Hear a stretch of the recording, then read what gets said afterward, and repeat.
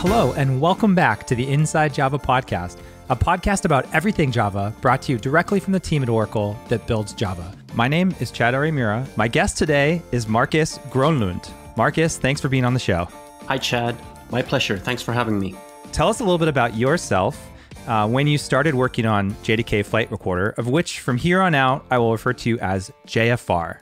Yeah, so my name is Markus Grönlund. I work in the Hotspot Java Virtual Machine team as part of the Java Platform Group at Oracle. And I've been working with versions of the JFR system for a long time, going back to 2007, when I was working on the JRocket JVM for BA systems. Before my time at BA, which Oracle later acquired, I worked as a performance engineer at Intel. So what specifically interested you in getting into working on the JVM? The JVM is the cornerstone of the Java platform. It's responsible for its hardware and operating system independence. And it's also important to remember that it knows nothing about the Java programming language. It knows only of a binary format, the class file format, which contains instructions or bytecodes. And further, the Java virtual machine is actually an abstract machine, and it has a specification that is decoupled from any specific implementation, much like we have blueprints that documents a house, for example. It might sound a bit counterintuitive, but the boundaries formulated by the specification give the people who implement JVMs a great sense of freedom. And this is because the specification clarify expectations. It sets limits and give you an exact way to verify that behavior is correct. So it means that as long as you fulfill this specification, you can be very creative in implementing solutions. And besides that, the JVM also lets you get close to an ever-increasing number of quite diverse operating system and hardware platforms. So it really lets you get your hands dirty. But perhaps the most important thing for me, at least, is that there's always more to learn and explore in this space. The JVM is really, it's just an incredible piece of machinery and really the foundation of what makes the Java platform such a success. Where does JFR fit into this, and what problems does it solve? Like its namesake device located inside an airplane, continuously records information about air travel. The JDK Flight Recorder inside the Hotspot JVM records information about our programs and computing environment. And the purpose there is to persist a history of activity that lets us go back in time, if you will. Just like the recorder in a plane enables you to understand what happened after a critical incident. The key to flight recorders, be it in planes or computer systems, is to minimize the observer effect, that we also know as the Heisenberg effect. The ability to record high quantities of information while keeping the overhead of the recording process low. And this is so we can also enable profiling to run always, even in production environments. Right, and I want to highlight one thing that you said earlier. So just to be clear, users can absolutely use JFR in production systems, correct? That is correct. That is the design intent of the whole system. You mentioned a 1% overhead. That's the goal, and are you able to hit that today? Yes, we ship our system with two configurations, you could say. The one that is default, it comes out of the box. That is the one that is targeted or designed for this low overhead case. And it ties into some of the use cases on how we use this system. The default use case is pretty much to be used in the same way as a flight recorder in an airplane. You start it, you have it running in the background, you forget about it, but you know it is there in case you run into a problem. Then you know that their system is available and you can go back in time and try to understand what happened. The other setting is called a profile setting, and this is more targeted for troubleshooting information. It has a slightly higher overhead, although it's still very low. And this is more for targeting and analyzing performance problems that you want to solve.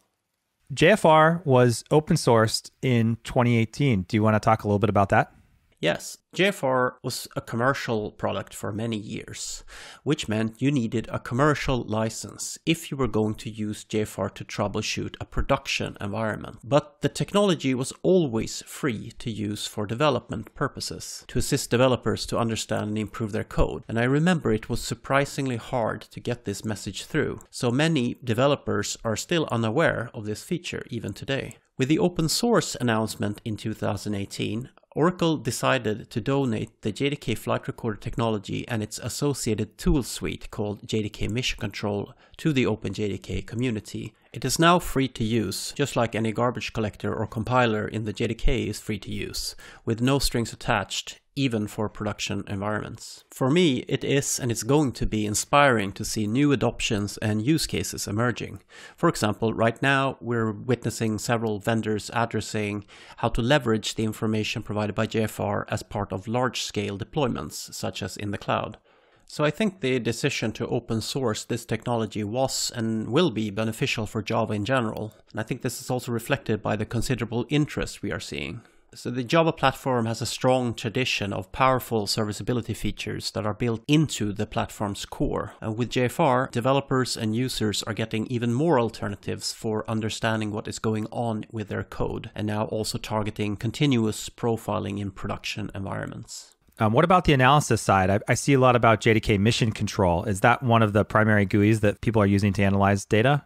JDK Mission Control is a GUI application used to visualize the information recorded by JFR. And it can help us understand the recorded information by categorizing, filtering, aggregating, letting us navigate and explore the data sets and relations. And it also has an interesting aspect that it can draw inferences to suggest changes for improvements. I thought I'd also take this opportunity to plug that as of JDK 11, we ship a small command line utility that is not at all much known, just located in the bin folder of the JDK distribution. The tool is conveniently enough just called JFR. Although it's not a full-fledged visual experience like JMC, the tool can parse, filter, display information from a JFR recording. It provides an easy way and a quick way to inspect the recorded data, and is handy, especially during event development.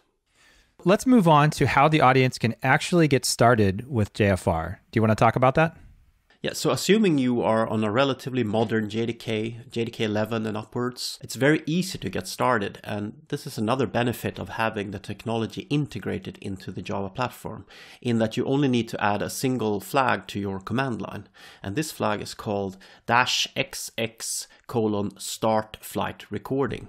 What this does is that it starts a continuous recording in the background, and you now have a history available should you run into problems or want to see what is going on as you run your code. To gain access to the recorded information, you will need to dump it into a file. And JFR recording file is a tightly packed binary file with the .jfr extension. And to dump it out, you can, for example, use the bin jcmd tool. You issue a gcmd command called jfr dump, and you specify a file name, for example, my.jfr. And it's important to note that the dump command is non-destructive and the recording process just continues to run. Once you have a file, you can open it in the JMC tool or use the bin JFR tool that I mentioned earlier. Now there's a quick path to this that can be good to know about, especially for development, in that you don't really need to dump the information manually, but instead you can instruct the VM to dump what it has recorded when it terminates. If you specify the key value pair dump on exit equals true to the start flight recording option, when your JVM terminates, it creates a JFR recording file for you with an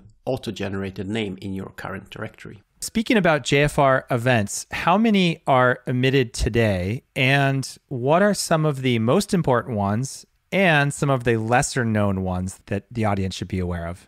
Yes, so we currently ship the JVM and the JDK with 150 different event types, with additional events seemingly always in the process of exploration and evaluation. A default set of events will be selected for you, so detailed knowledge of all the events are not really required to start using them, but I can highlight and mention some of the most common ones, roughly categorized. There's a lot of events related to memory. For example, we have garbage collection and GC phase pause. One of the heaviest users of JFR are the JVM GC developers, and this is reflected by the fact that there's a lot of GC related information available, and some are very detailed indeed, but these two event types provide more high-level GC information which can be suitable for the application developer, and it includes information which reflect upon GC-induced pauses where the GC needs to stop our application to do its work. We also have an event called Object Allocation Sample. And this gives information about memory allocations in your system, such as recording their event types, from where they are allocated, which we represent by their stack traces, etc. So this specific event is new for JDK 16, and it improves on earlier events we had for memory allocation, in that this event does not produce as much data because it's regulated by a new throttling technique. There's also an event called old object sample, and this event is not yet part of common knowledge, so thanks for giving the opportunity to talk about it here. So JFR comes with a memory leak profiler that is always running. It samples object allocations in order to track their lifetimes, and it does so in an effort to pinpoint memory leaks. And this event is issued to represent an object that may be a candidate to investigate further for a potential memory leak. Besides recording the allocation site for the object, it can also give shortest path to root information, which is information that details who is holding on to a reference and preventing it from being collected. There are also events related to code, such as, for example, execution sample, which is also known as method profiling, which samples the Java code running on your system. It provides hints as to what code is executed most often. And the sampler can report positions close to where the code was interrupted, not only positions where there is a safe point poll, and thus it can avoid a common drawback known as safe point bias. Another common event in this category would be CPU load, which represents the CPU utilization of the JVM process. And you can use it to understand if your application is CPU bound and keep tabs if your system might perhaps be saturated. There are also events related to synchronization and locks, also known as monitors, to help us investigate latencies. Events Java monitor enter and Java monitor wait reports information about locks and monitors to provide insight into why an application is not making progress. We have also events related to socket and file I/O, and they detail I/O operations, which can be very useful for understanding latencies involved as code invokes something external, something like a database or network calls. We can use the event Java exception throw to monitor exceptions. There are so many more. But there are also many events that have an informational character describing configuration, settings, and state, such as JVM versions information, what options are running, and the environment and system properties.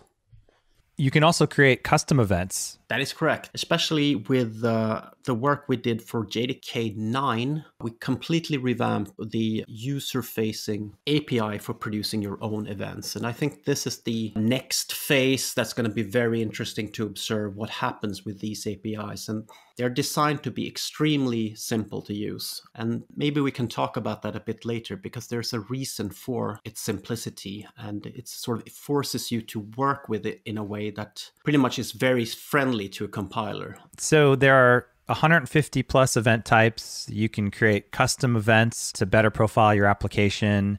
You're releasing new event types all the time. And there's a less than 1% overhead. Just to kind of hammer home the point, it seems like anybody using Java should be using JFR today, especially since it was open sourced at JDK 11 and can be used in production. Right. The value is so high just because of the simplicity. You turn it on. The overhead is designed to be as low as possible, which enables you to have this information available, even though you might not need it now. Eventually, there can be a problem, or maybe you want just to analyze your code in other aspects, like what is going on. What are the constructs that I'm creating? What does the JVM do with that kind of information? Is there a way that I might be able to change the way the JVM works just because if I change a few constructs? Those kind of insights can be very interesting. The situations where you might want to not use JFR is with very short programs, like utility programs, for instance, because there's a startup cost when we set up all the system with all the buffers where we record information, etc. So if you just have a command line tool utility that you run, you might not want to take the startup cost for doing that. But other than that, it should be used much more than it is today, I guess.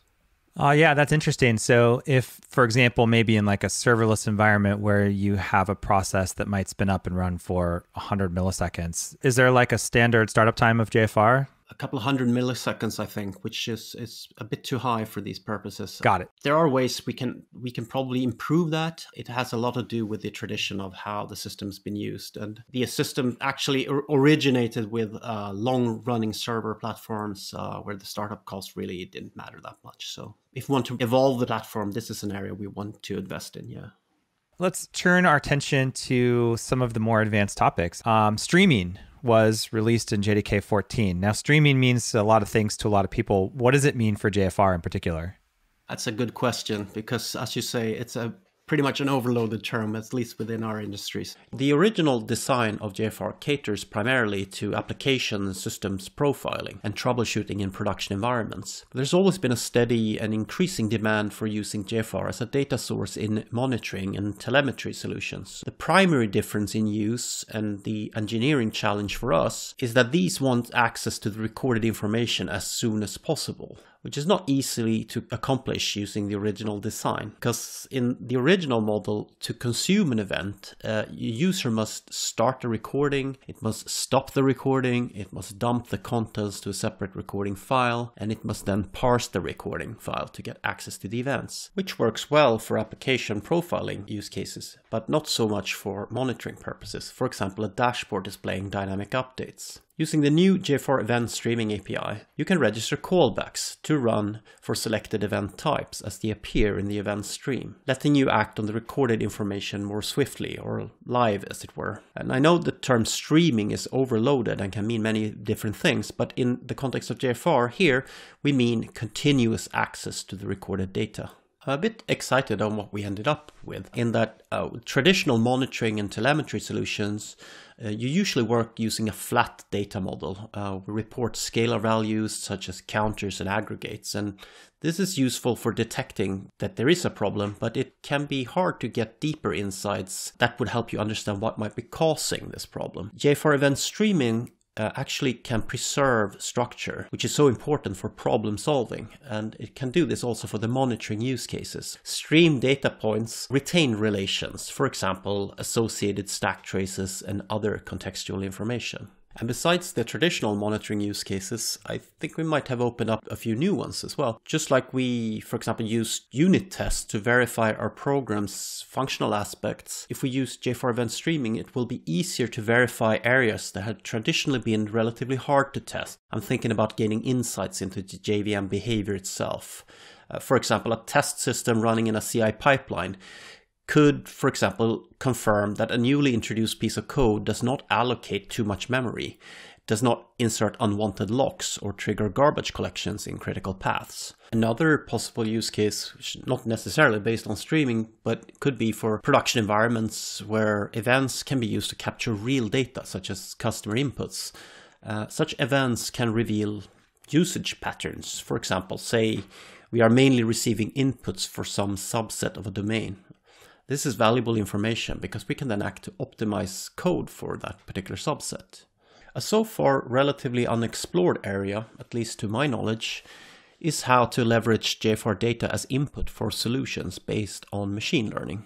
Such a solution could discover perhaps a set of configuration parameters to optimize for a specific application load or usage pattern. Right. So if you have, let's say, 100 JVMs running and you want the JFR data from all of those to end up in the same place, you would want some kind of a process running locally on each of those servers that can take the streaming data and process that and then push it out across the wire. So kind of a separate process that can do the wire push. Is that accurate?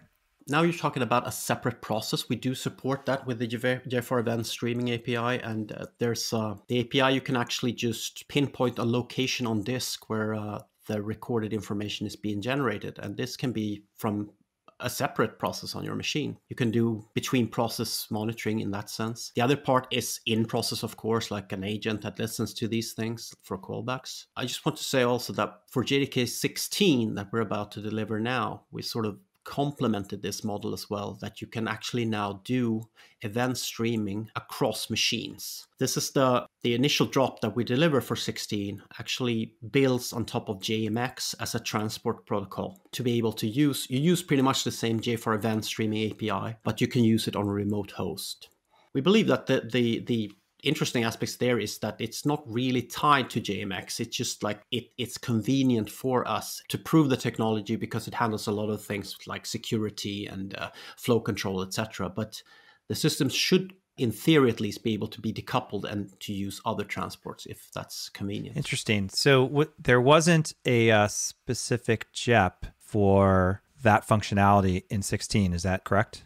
That is correct. I think it was just handled as an enhancement because it complements the existing API that we already have.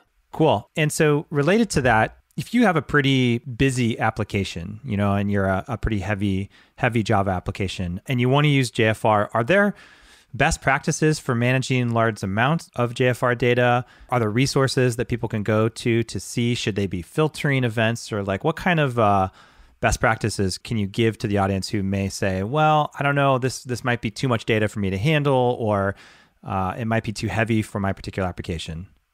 Yeah, I think the industry is in the process of crafting these practices right now, but some reflections in general might be that JFR binary format is very tight and compact.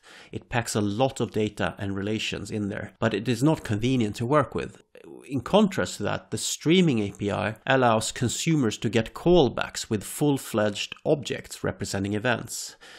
So here the consumer may want to serialize the selected information in some other, perhaps standard, perhaps proprietary format, and thus trading compactness for convenience. I think a balance between these aspects will need to be found, and maybe even some kind of combination. We are of course interested in the feedback from the lessons learned in these large-scale deployments and other new use cases to help us understand what we can do to improve. Right. It sounds like there's a lot going on, and the team is busy adding new capabilities and thinking about how to make JFR applicable to large use cases. Where can the audience dial into everything going on with JFR? How can they keep in touch with what's happening with the technology? So the newest features and events will enter the OpenJDK master branch, JDK once they're deemed good enough. Before that, we might have exploratory experiments in branches, which can be shared with others if there's believed to be a more general interest. The main point of contact in general for JFR is our mailing list, which is hotspot-jfr-dev@openjdk.java.net. Cool. I think this has been quite illuminating, and I'm sure we could talk for hours. Moving into what's next for JFR. What does the future look like for JFR, and what's kind of in your head about where we go with this? Well, the immediate future involves releasing JDK 16.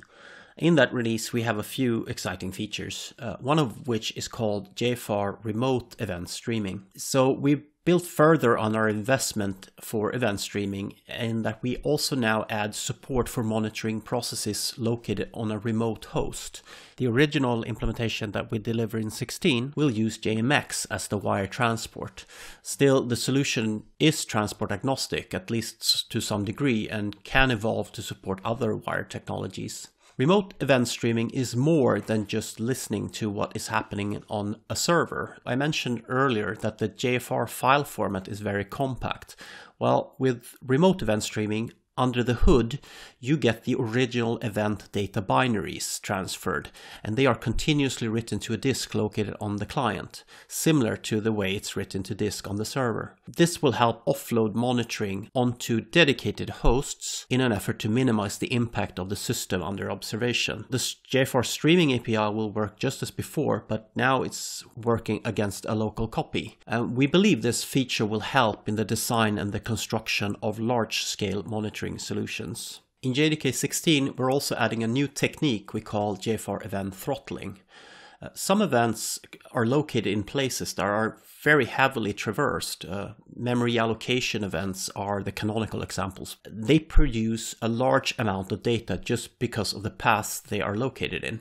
So it's not a problem for JFR framework itself, but the end result, as in terms of data sizes, can be overwhelming, and it can be hard to work with because of the large quantity of information we recorded. With JFR event throttling, we're adding the capability to control the rate of event production. This means you will state a number of events you want recorded per second or some other time unit. For example, I want 300 events per second. And together with engineers from Datadog, We have constructed an adaptive sampler component that acts as a regulator, which shapes the event throughput while keeping the recorded samples statistically representative. So the first application of this new technique comes in JDK 16 with the introduction of the object allocation sample event. So this is a really good addition because it allows us to provide insights into memory allocation behavior by default out of the box, something that was not possible previously because of the large amount of data produced. A bit more longer term, we are working very closely with the team working on Project Loom, which is a very exciting project with a lot of cross-fertilization. As you probably know, one of the most challenging aspects of getting asynchronous code right is because it's difficult to monitor and profile. It's hard to track the distributed activities and perhaps even harder to present it in a good way for a user to make it easy for them to understand. And as Project Loom aims to abstract the asynchronous activities from the programmer's perspective, so will JFR in combination with Loom abstract asynchronous activities as it pertains to monitoring and profiling. For example, a virtual thread inducing an asynchronous operation, such as a socket I/O call, will look like a regular synchronous operation in JFR. Another challenge for innovations such as Loom is how to address monitoring and profiling aspects in this new world, for example, a system running with perhaps 1 million threads. We think JFR can offer assistance and good insights here too, because the fact that JFR is event driven. So this means that only a subset of this massive number of threads will be active or mounted, as we say, at any one time, thus creating a much smaller subset of information. And the newly introduced JFR event throttling technique is also an alternative we will explore to help us manage these larger datasets. The JFR support for Project Loom has been in place for some time, and you can try it out now using the early access builds. Awesome. Yeah, that was actually my next question. So if you want to kick the tires with Loom, you can also use JFR in those early access builds. Definitely, and that's, I think that's one of the upshots with it, because you can start to really understand and gain insight in how it works in a manner that's sort of easy to understand. Yeah, and I think that's really important because one of the big challenges that Loom tries to solve is the challenge of monitoring asynchronous applications, I think, as you pointed out. So we did an episode on Loom with Ron Pressler and one of his cats, and so I'll put that in the show notes as well. There's one question that I skipped over earlier. I meant to ask, but talking about performance, something really, really cool is how the JIT compiler optimizes the JFR code for you.